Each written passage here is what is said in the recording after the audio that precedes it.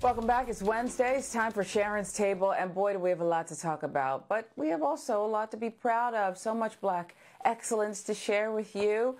I wouldn't rather have anybody else at the table than Brittney Cooper, Ameshia Cross, and Candace Kelley. Good morning to you, ladies. We have to start with this. You know, I can't imagine anyone doing this to the three of you because there would be a price to pay. Representative Rogers, he told Joyce Beatty to kiss his ass after she asked him to simply put his mask on. Brittney, you first. Role play with me. You want to role play? So you're on the train and he approaches you. Yeah. I've been on that train. I was a Capitol Hill intern a couple of decades ago. It's a small state. It makes reasonable sense for her to ask him to put on a mask because, you know, pandemic. And so, look, I probably would have knocked the fire out of him, to be quite honest. Like, don't put your hands on me. Yeah. But also, I'm like, you can have my entire, you know what, to kiss if this is what we're doing. You know what I'm saying? So I think that the challenge for me with this is that we need to be clear that the violence that we're seeing by congressmen mirrors the violence that we saw on January the 6th, that folks were being violent outside of the Capitol while they were doing a kind of legal violence inside the Capitol. But these white men, in particular, white men on the right, are so angry that they can't even contain their rage anymore. They can't even give it the gloss of civility. So now they're actually assaulting their colleagues, their Black women colleagues. And the question becomes, what are we going to do about it as a community? And do we actually understand that when white men feel the freedom to assault Black women who are in the Congress, that tells us about the level of violence and racism that we're actually experiencing, and that we're in a different kind of position? And the other thing it says to our communities, again, which is a painful point, it doesn't matter how accomplished you are, you can literally be in the halls of Congress, and these folks will still think it's appropriate to put their hands on you. So, Candace, you know, Brittney used words like assault and violence. The words were violent. He put his hands on her. He laid hands on her, okay? That's right. And I don't know what the law is, but you know, I sometimes feel guilty as your friend because, you know, I'm calling you up. I want to sue everybody and file charges.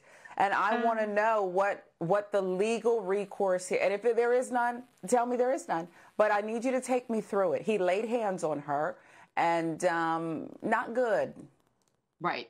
Oh, no, not good at all. Not good for him. So at that point, what I would have done is made sure that I had the proper name, first and last, and where he was from for the documents, so I could file a police report for assault, battery, and disorderly conduct, because that's what you do. You just make sure that it happens. So, but like Brittney said, this is something that is not unexpected. I mean, we've seen it happen outside of the Capitol. We've seen it happen to Black women, to Black men all the time, even today. Sometimes it's with a car, sometimes it's with their voice, sometimes it's with a poke. And so at the end of the day, this is someone who can be and probably has already been brought up on charges. I'm not sure if that's in the headline, but it's inevitable that would happen. So at that point, when that happens to anyone, even if someone pokes you with a pencil, it doesn't have to be physical, body to body. Poke me with your pencil. Maybe you even threw a paper airplane at me. That is assault and battery. So you make sure that you have that first and last name spelled properly, Sharon. I wish Representative Clyburn or somebody was on there to help assist in a citizen's arrest of this guy. So, Ameshia, you know, we're every day it's a new low. It really is, each and every day. And I just don't understand when it's going to stop here. And I heard Representative Adam Kinzinger, I think it was yesterday, talking about, mark my words, he's leaving Congress.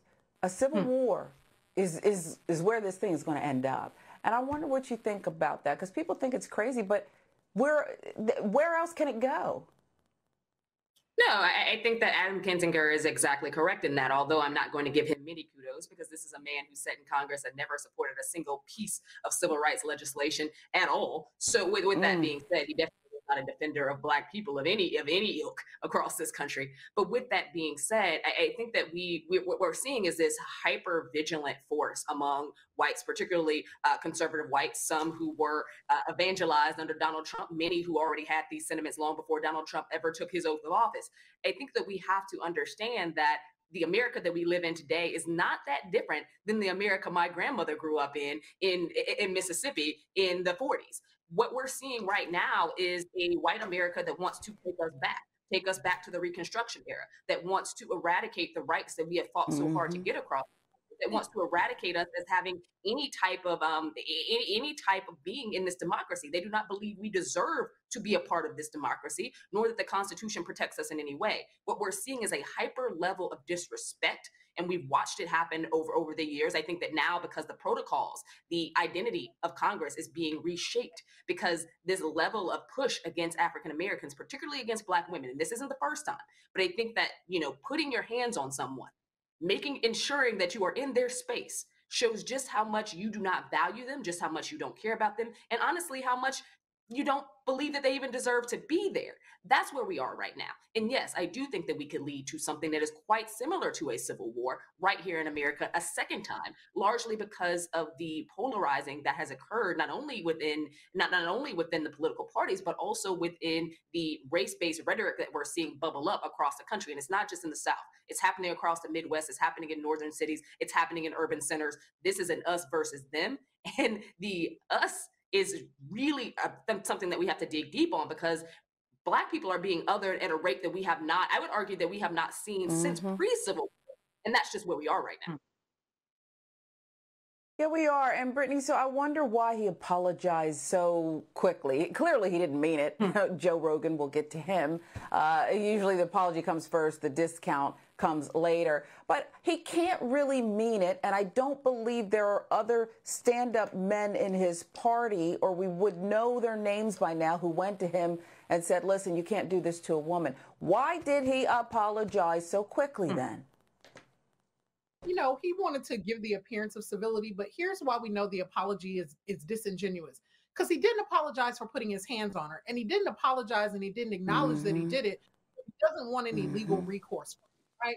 And my thing becomes, the Congressional Black Caucus needs to say real clearly that they're not going to accept his apology. They need to listen to the thing that Candace is saying, and he needs to be charged. He needs to be arrested, because these folks love to lock our folks up, right? Yes. They love to maximize the violence that our folks do when they're killing us, when we don't have any weapons or any power.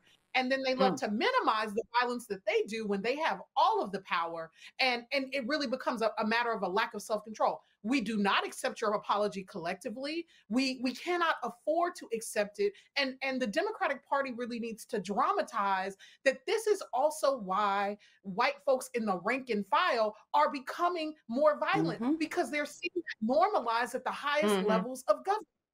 And the other thing that we need to reject is the idea that Black women then owe civility, that we owe magnanimity, that we have to be generous and accept apologies. He meant what he said. And so I think that Representative Beatty, who is quite fire and who said you mess with the wrong one today, needs to keep that same energy and make him feel it and make him pay for it. And I think he needs to be censured. I think he needs to be removed. You can't put your hands on a colleague and expect to keep your job. Not in any place in America can you expect to do it. You can't put your hands on children. If you're a teacher, you can't put your hands. I can't go to Rutgers and put my hands on my colleagues and expect to just roll up. And I have better not. I have tenure. If I touched a colleague, I would lose my job. He needs to lose his job. He needs to be removed from community service. It needs to be a full court press. And we don't need to let them get away with this narrative that says it was just a poke in the back. You touched me. And at that point, you're going to feel all this fire.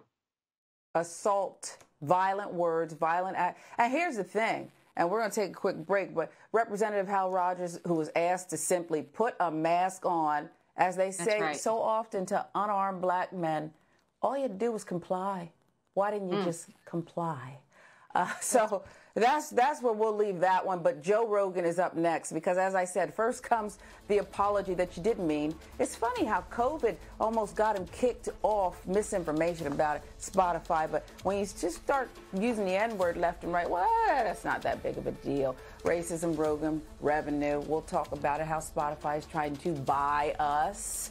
They want to buy us off so they can keep Rogan. This is the underbelly of America. What an underachiever. We're right back. Welcome back to Sharon's Table on Start Your Day. Ameshia Cross, Brittney Cooper, Candace, Kelley. Let's jump right into it. This podcaster is just Joe Rogan, Spotify. We didn't need more proof here, but Rogan, he does prove to be, well, I don't know what else you would call it except racist. You know, these clips on and on and on, using the N-word, social media. Last week, we got a taste of who he really is. But isn't Spotify, Candace, getting rich off of race? Isn't that what it's really? They're all over the place with their, we don't want to censor. Oh, yeah, we'll do this, we'll do that. I mean, they're all over the place. It's about the money. It's about the money. It's about the money that they put up. It's about the money that they don't want to lose. And contrary to popular belief, no matter what they say, they are the employer. They are the publisher of Joe Rogan because they paid him $100 million. So if Joe Rogan libeled anybody, who do you think that anybody is going to sue? They're going to sue Spotify and they're going to sue Joe Rogan because they knew well in advance going into contracting him for $100 million what those podcasts said. And they didn't care. Now, what's interesting is what Joe Rogan said. He said, you know what? I feel a sense of relief. Well, I'm sure he does, because now he can finally, on his own terms, come to just say exactly what he wants to say and apologize without, because he was caught. That's the bottom line, is that Joe Rogan, when he went rogue, was caught. He didn't acknowledge anything that he did before. He only acknowledged it when they caught him out there.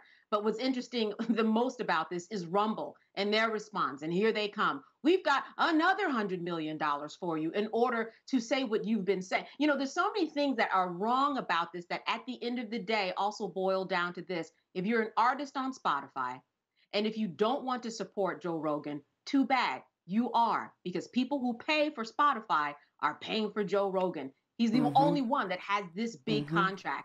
And Spotify needs to take responsibility and acknowledge what they haven't done and do better. That's the bottom line, because they're the ones who are on the line. They hired him. They're publishing him. Well, he apologized, but then the next day he said it's nothing but a political hit job. He didn't say that when he gave that quasi, apology for the COVID misinformation, which is always very interesting, Ameshia. But the other thing is, and I'm reading the quote from Rogan, an old quote, but still he means it. I'm on Spotify. You can get away with it. Isn't that true? Isn't that true? $100 million Spotify wants to invest now in marginalized groups. You know, he kind of just lumps everybody together. So what now? Should we take the money? Don't take the money? Boycott? What now, Ameshia? Spotify has shown its hand. First and foremost, they're raking in money and subscribers hand over fist because of Joe Rogan. Controversy breeds a lot more access and a lot more opportunity. Joe Rogan not only isn't apologetic, but on that same token, neither is Spotify. They have been saying that they want to have more diverse, underrepresented groups actually, on the platform. What stopped them from doing that years ago? Spotify has been a name in the game for quite some time. The VP of content for Spotify is skin folk. So it's very frustrating that we continue to see this back and forth. And only does this get elevated in terms of talking about bringing in more diverse voices after the Joe Rogan experience took a hit from some of the comments that Joe Rogan made. Mind you, none of these comments were new. This is during the first iteration of his program on Spotify. The N-word had been said hundreds of times over the course of his first few episodes. This is a guy who also pushed misogyny. This is a guy who laughed and cheered on guests who talked about how they were coercing women into sexual acts. This is a guy who's, cheered on various forms of rape. This is not a guy who is helpful, I would say, to our general public in terms of not only spreading misinformation, but also someone who's absolutely fine running these campaigns on racism, on misogyny, on anti-Semitism. He said a lot of things that should have gotten him removed from Spotify a very long time ago. So part of this argument is that what is Spotify's responsibility as a host of someone who is this detrimental? The $100 million man is in the end is going to cost them more than what they're paying him out. But with that being said, they tend to like the audience that he's cuddling. That tells us more about Spotify than anything else. Two negatives don't make a positive. They're not going to be able to find in the shadows somewhere Black people who actually agree with this type of crap, who are going to go on and, shuck and jive for them like Fox News does with the Blacks that they tend to run. And I think that that's more of what they're trying to look for. If it was just underrepresented groups, they could have found Black people to be on Spotify a long time ago. There are a ton of Black talented podcasters who are starting their own thing and out here still trying to find, hosts as prevalent as Spotify happens to be. So I don't think that's it. They're trying to cover their tails here. And quite frankly, it shouldn't work for the Black community. So Brittney, in our remaining time, I wonder if you could just, why is carnival barking and pushing hate speech and rape so profitable? I'm looking at the screen. I see more degrees on this screen. And I just don't understand why someone's throwing $100 million at this bald-headed fool who just spews goofiness. There's nothing accurate. There's not scientific. He just spews nonsense, and somebody just here. They're shoving the money at him. That's right. Here's the thing that we need to be clear about. This is a closing of ranks around white men to normalize their mediocrity and their right to say whatever they want. That's happening both in the Congress, as we talked about in our previous segment. Wow. It's happening in corporate America.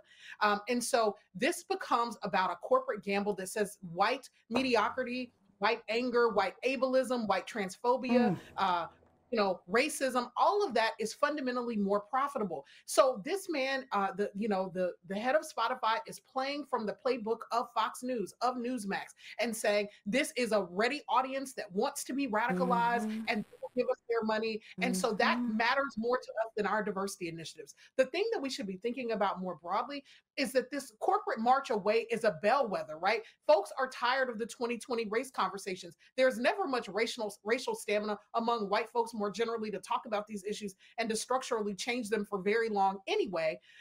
And so what they're doing is setting the terms of around which they can march away. And what they're saying is, we're not going to be bullied by your diversity initiatives and prerogatives. We have money and we will pay whatever we want. That is what is going on. We feel it, and we just need to be explicit about it. And when we ask, why are they doing it? Well, it netted them a president. Donald Trump has been credibly accused of rape. He certainly bragged on tape about committing acts of sexual assault. There's fairly credible rumors that he used the N-word, repeatedly over and over again when he, in the back channels of The Apprentice. So this is the Donald Trump playbook. It has worked. It has procured them power. These folks are on a push to regain power. And when we see a closing of ranks at the level of government, we're seeing it in the courts, we're seeing it in corporations. We need to be on hypervigilance, and we need to take our money. We need to back away from these platforms, and we need to figure out where our power lies and how we're going to weather the storm that is surely coming. Wow, we might need to move some people to Alabama too, because I'm not sure any of our votes would count unless we spread them out throughout these other red counties down there. Boy, you just made sense, and you just sent chills up my spine, Brittney, because what you're describing is a very scary corporate push and social contract, chicken and egg type thing. Which came first? I love you, ladies. I enjoy the conversation, and your voices are needed now more than ever. Thanks again. BNC Go is up next. We got a lot to think about.